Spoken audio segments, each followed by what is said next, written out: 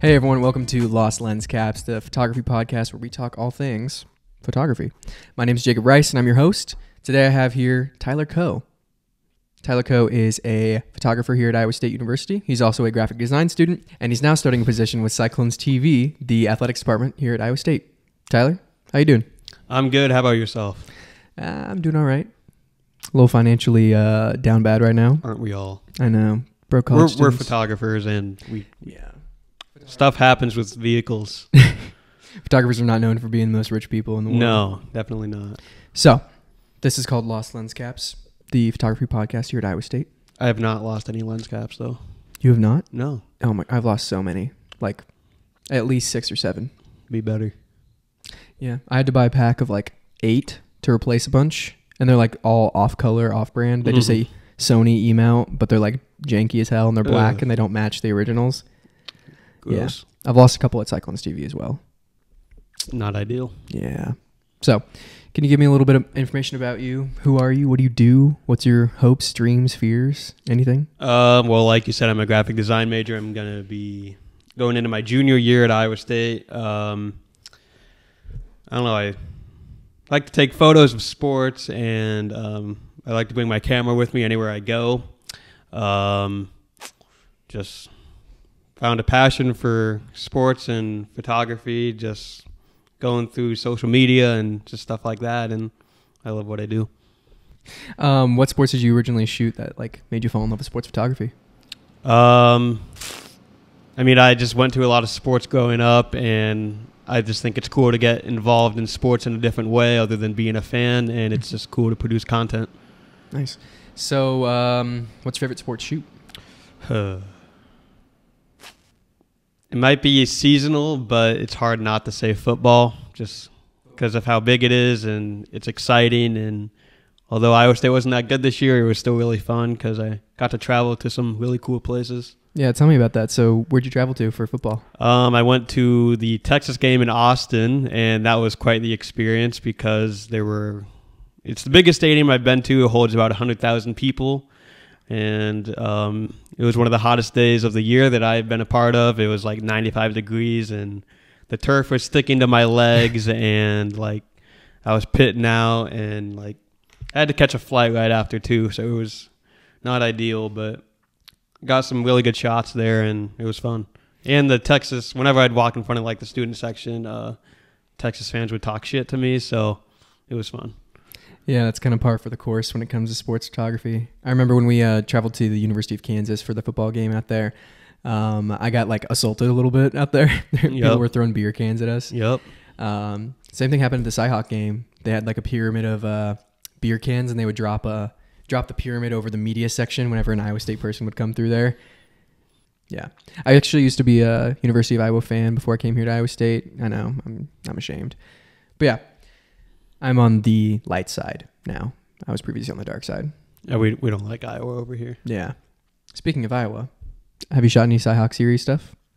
I shot volleyball and softball, but no basketball or football yet. But I'm looking forward to the football game on September 9th this year. It's at home, so yeah, that'll be really fun.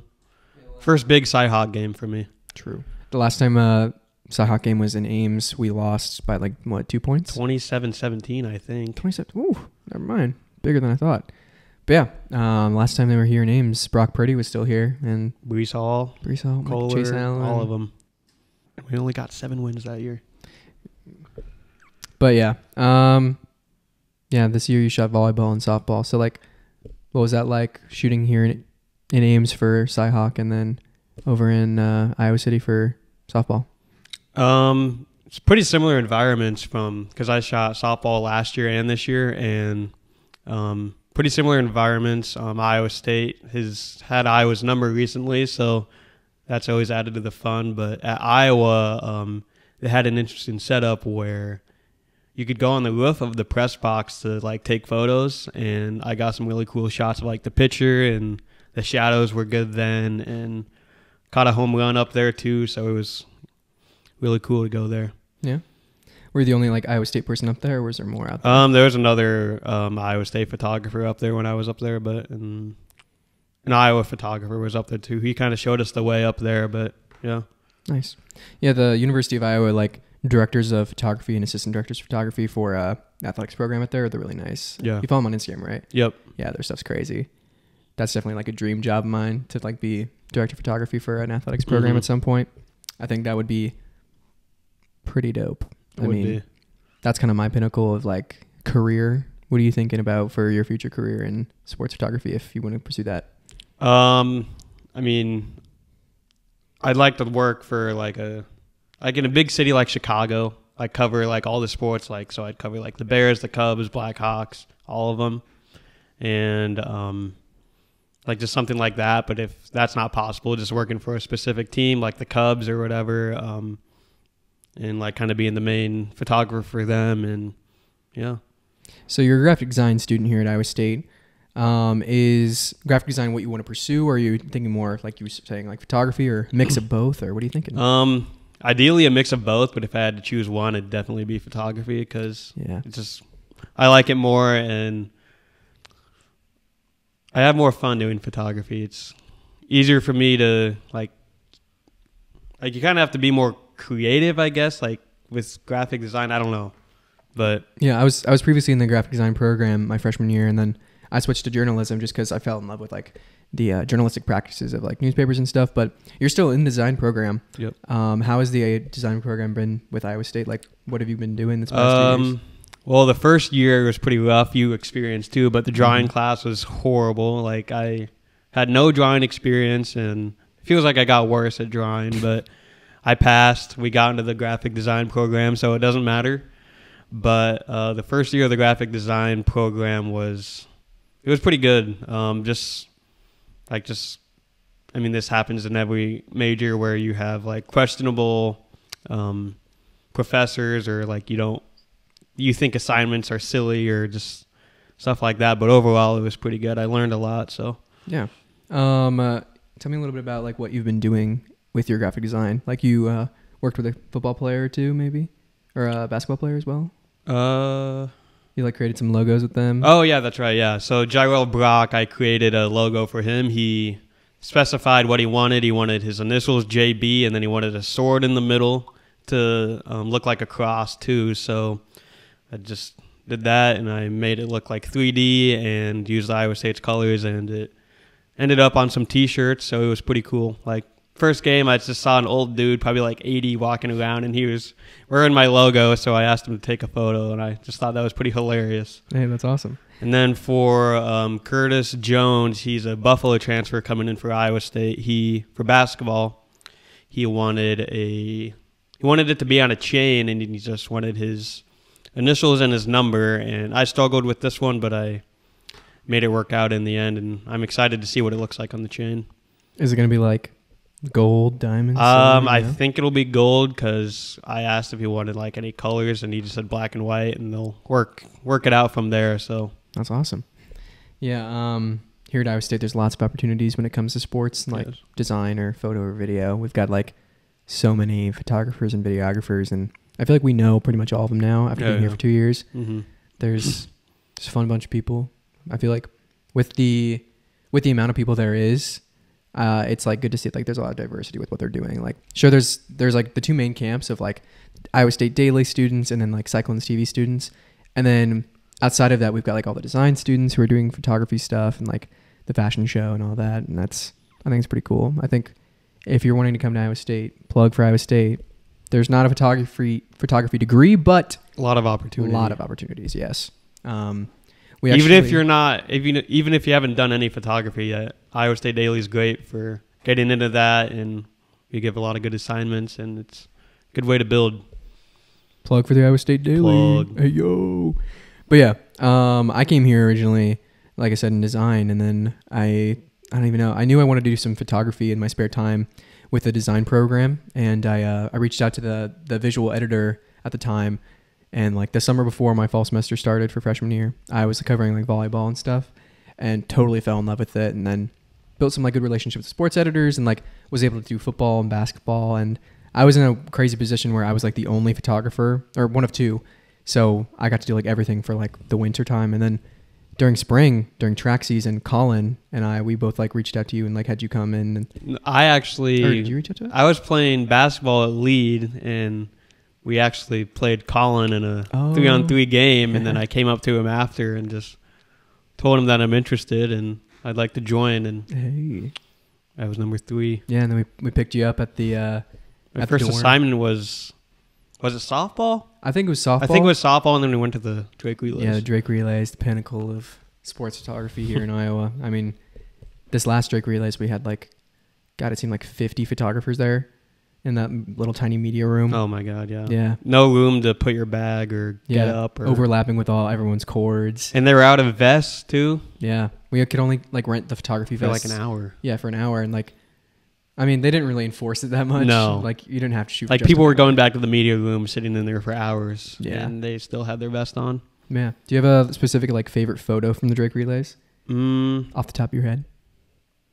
There's one where a runner was going around the corner, and I was like positioned right in the middle, and I got my 1.2 lens on, and I just got a really sharp one of him.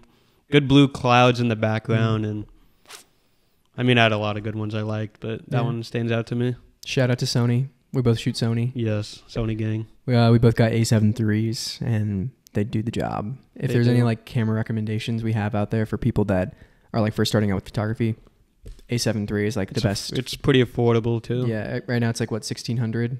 I think so. Yeah, new it was like 2,000, but yeah, now it's a bit older now. It's like 4 or 5 years old. It's getting down there. Plus, B&H. It's not like outdated either. Yeah, like it still does a really good job, and yeah, it's like it's comparable to like the A9, but like it just doesn't have like the as good as it's not as fast electronic shutter, and it's not as fast. Yeah, but yeah, it's for sure like the best recommendation I could give for you. You actually switched from like an A6400 to the A7 III like before you started the daily, right? Yeah, I got the A7 III this summer.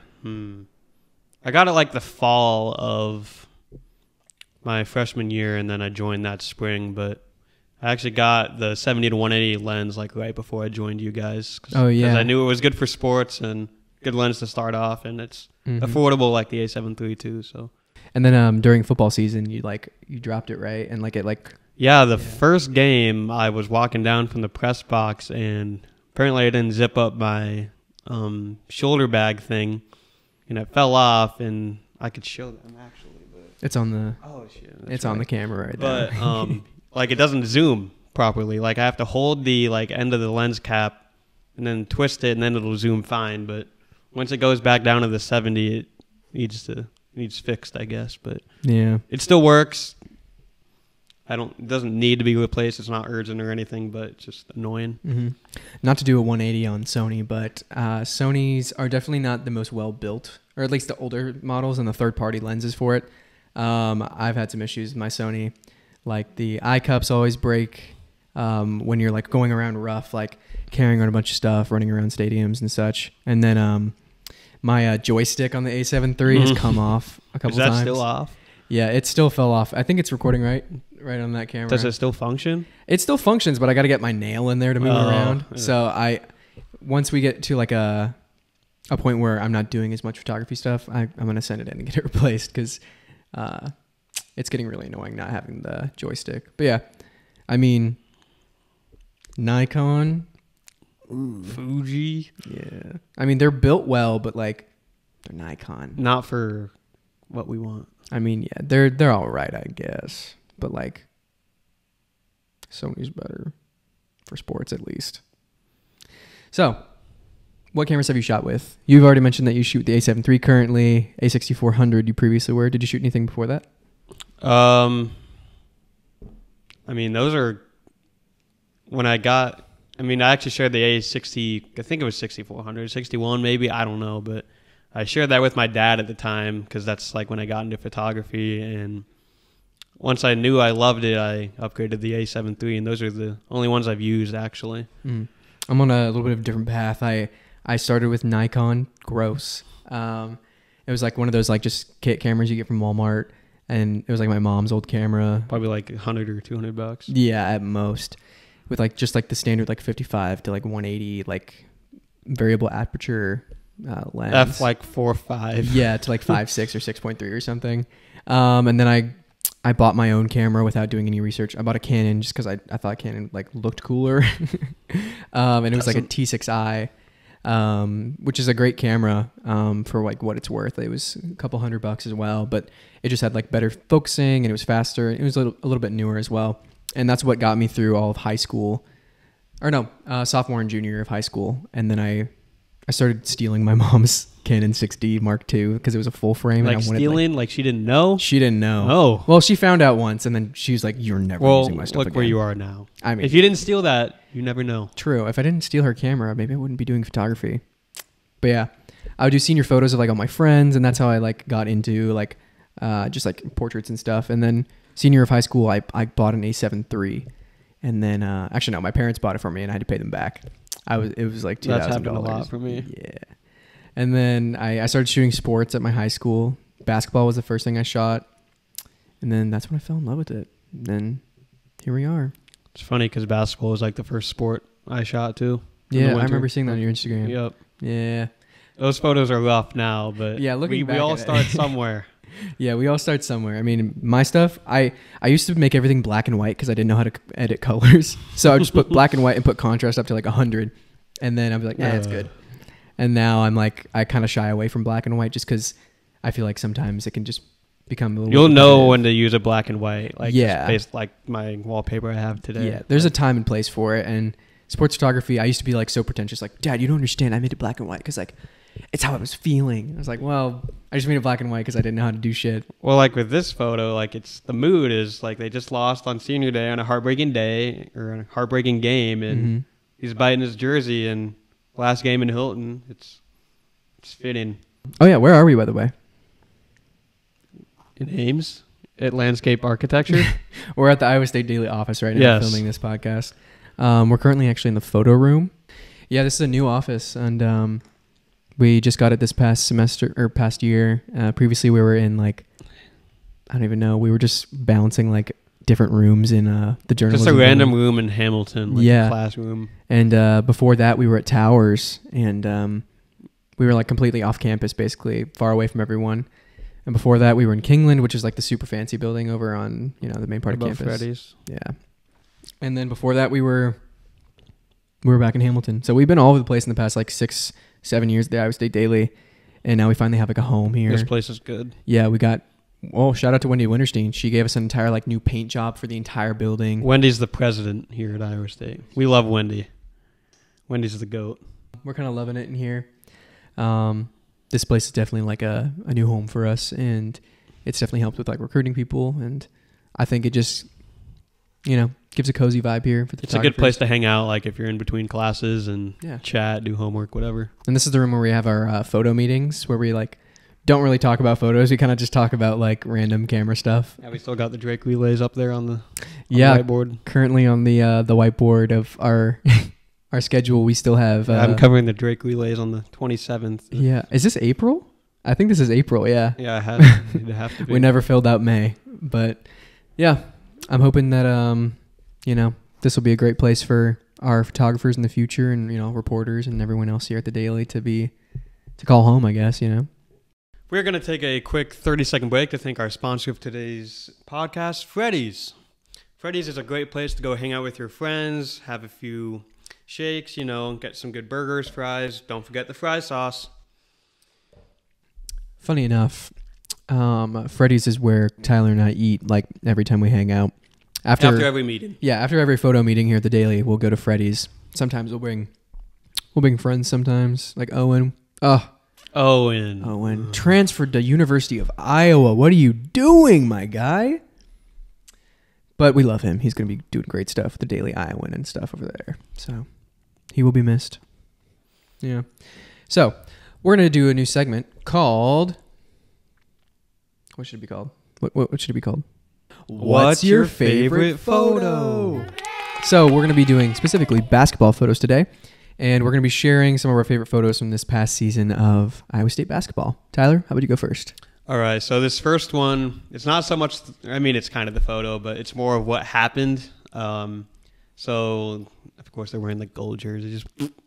But this was when Jazz Kuntz, he was going for a loose ball, and he jumped over all the media and landed on the table behind.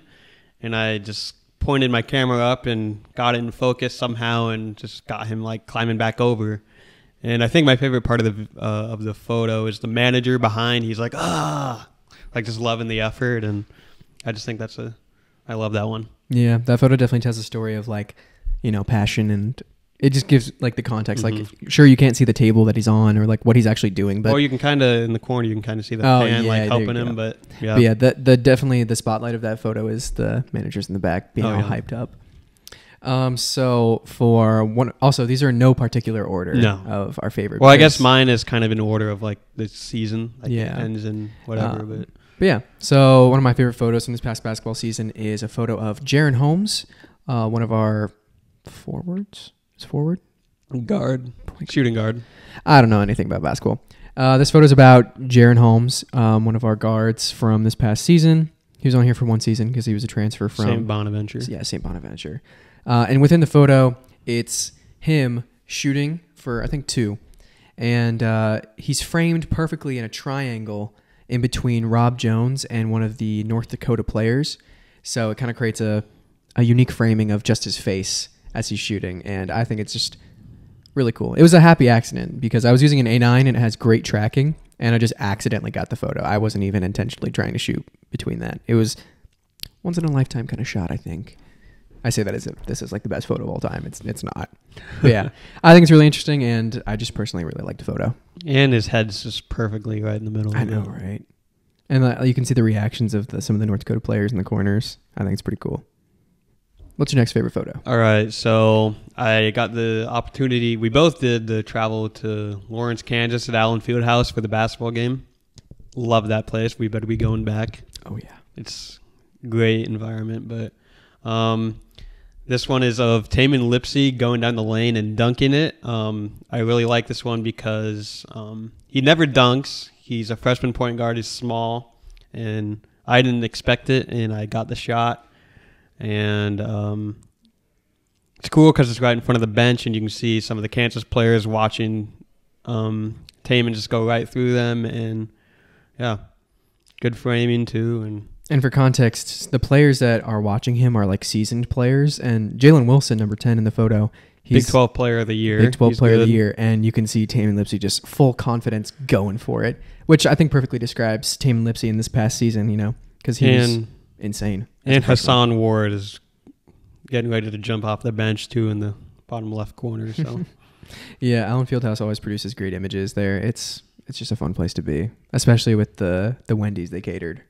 Except it was cold. It was kind of cold, but we don't cater anything for our basketball games. Yeah, here at Iowa State, we don't really cater any food for the media. For like gymnastics, they give us Papa John's pizza. Papa John's pizza. Anyways, on to the next photo of mine that I think is one of my favorites. I think this is it's a photo that does not relate to actual like game action photos. It is a studio shot. It's a studio style shot from a stylized photo shoot I did with the men's basketball team before the season started. We went to like an old movie theater up in Story City. It's of Jaren Holmes again. I don't know why, but 2 of my favorite photos are of Jaren. He's a photogenic. He's photogenic. Guy. Yeah. There's certain basketball players that are and are not. That's true. There's a lot of them that are just like uncomfortable in front of cameras. Yes. Jaren was not. So in this photo, I was using a 14 millimeter 1.8, which is an amazing lens. I got really close up to the ground, like at a really low angle, and I asked him to dribble the ball through his legs. And within the photo, we had I think it was like an 8060 like video light up in the back to simulate like a projector, and that was like his hair light.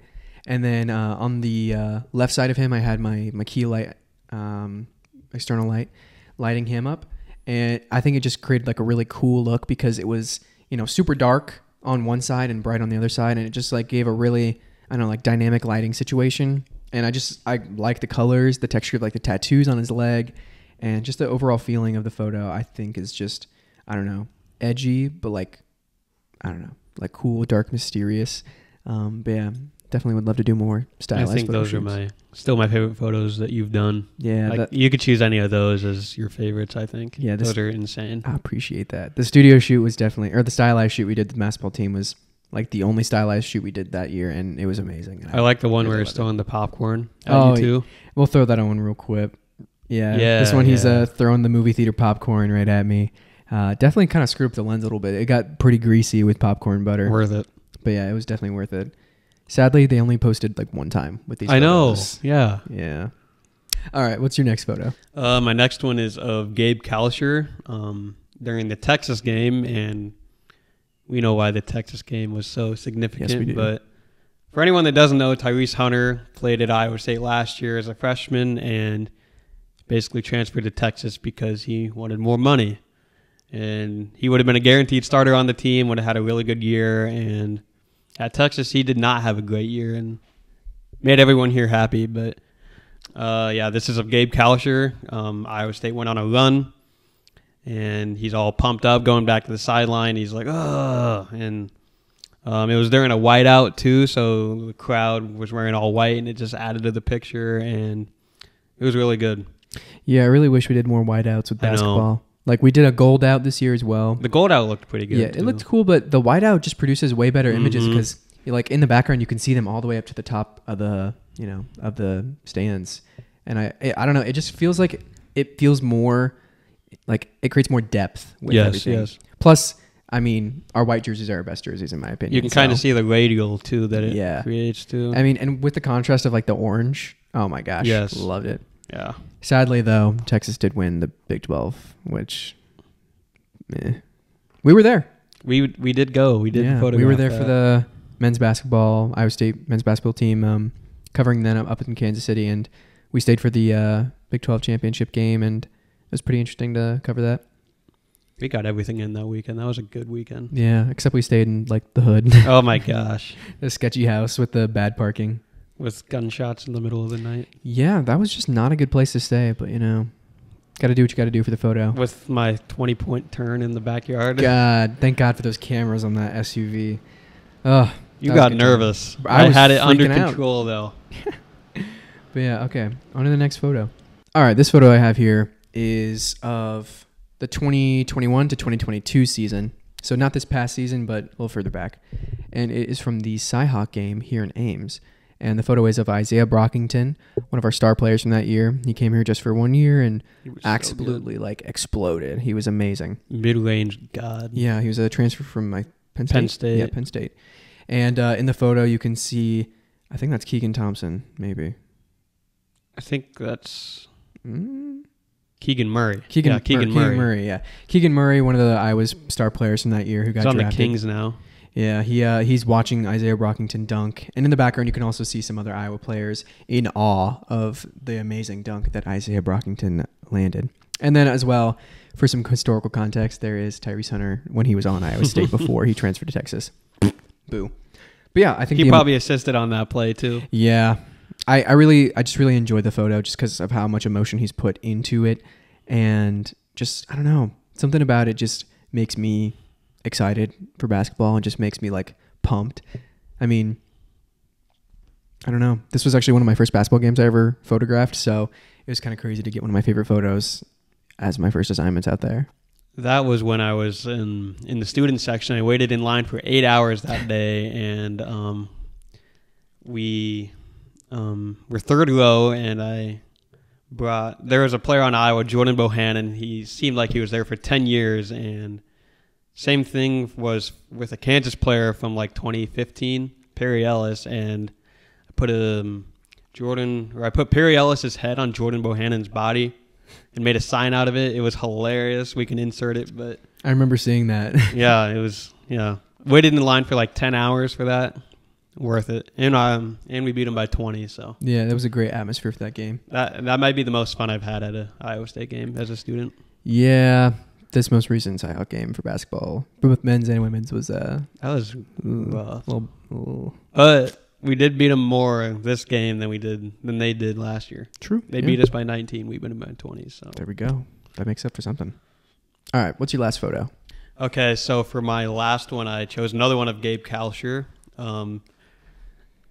At Hilton, I don't really like it, but they do like kind of, what would you call them, strobe lights? Yeah. For warm-ups, yeah, they use the LED lights up top and they like make them flash and like move down the, I don't know.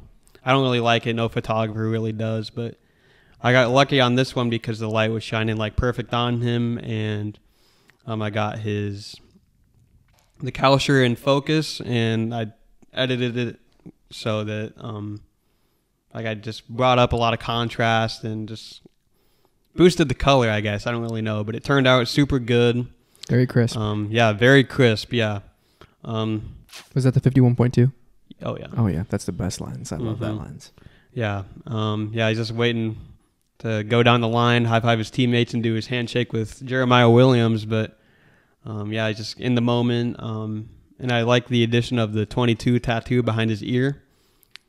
Just super crisp, and I think my favorite shots are the crisp ones, so yeah, that's why I chose that one. Yeah, I think Gabe Kilsher just produces like a lot of good images because he's like so like emotive with how he plays, and I don't know, he's got like the cool, calm, collected kind of vibe. He's got good hair. Yeah, he's got good hair.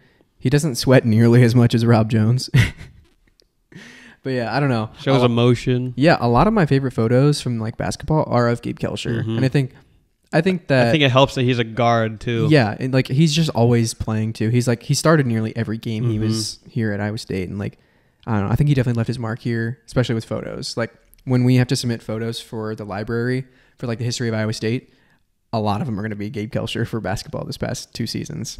And there's other ones that I want to show, but we're only showing 3. But yeah, we'll have to catch you on the next podcast. Yeah. All right. I think that will probably be calling it because we're about at 35 minutes. So, Tyler, have anything else to say before we end this podcast? Go State. Go State. Roll Clones. It's been a pleasure, Tyler. Thanks for coming. Thanks for having me. All right.